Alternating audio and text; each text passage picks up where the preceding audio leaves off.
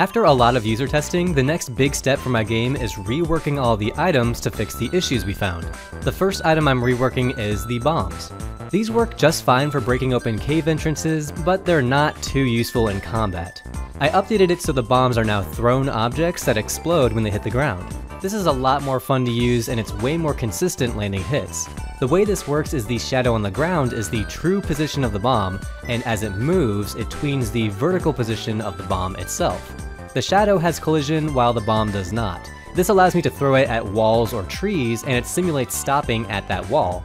The other feature I added with bombs are the bomb arrows. If you have the bow drawn and you use a bomb, it'll attach the bomb to the arrow, allowing you to launch it for a long distance explosion.